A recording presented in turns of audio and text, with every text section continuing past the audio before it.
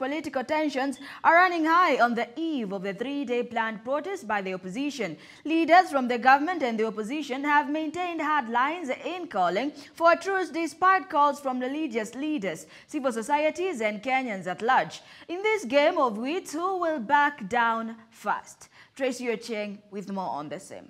Ladies and gentlemen of the media, are you ready? Leaders from both factions came out on the eve of the three-day planned protest to declare their stand, with both camps taking hard lines.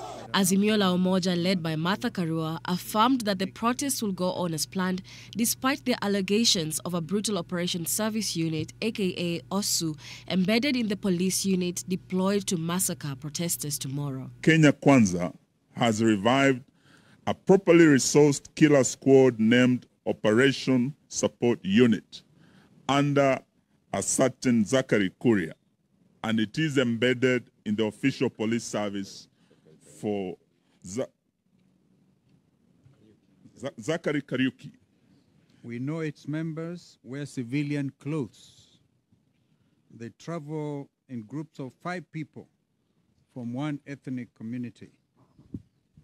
They are heavily armed with lethal weapons. That the protests planned for Wednesday, tomorrow, Thursday, and Friday this week are on as earlier announced.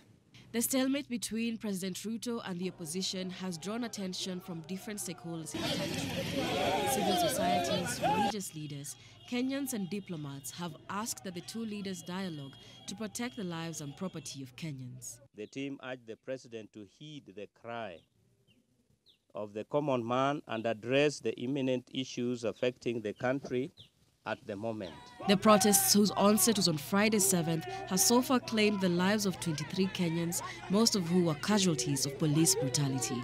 Kenyans were killed.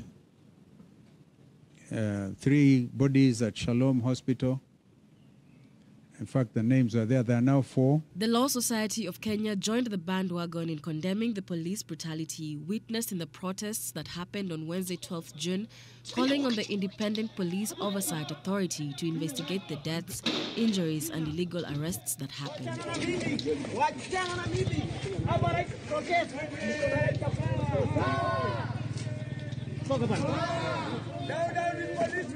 President of the Law Society of Kenya, Eric Theory, also urged Kenyans to uphold the legitimacy of their right to picket and their sovereignty, as has been the slogan in the anti-government protests. Of the public to maintain peace during protests and to note that the right to protest is protected in law when they are peaceful and unarmed. Leaders of the Kenya Kwanza government have called for a revision of the constitutional provision that grants Kenyans the right to picket, setting the country on a slippery path if the conduct of the MPs goes unchecked, judging by the way they have been voting in parliament to pass laws. Legitimate expressions by certain political formations that the current protest is an invitation of the people then to exercise that power directly, and as opposed to having that power exercised through their appointed representatives. The Constitution confirms that the people of Kenya can exercise their sovereign power directly or democratically through elected leaders. The Constitution also affirms that Kenyans have the right to picket and demonstrate freely. The Law Society of Kenya today proposed a national dialogue to mediate between the two political factions. But the question remains, is the democracy of Kenya left in the hands of the political elite? Tracy Ochieng reporting for GBS News.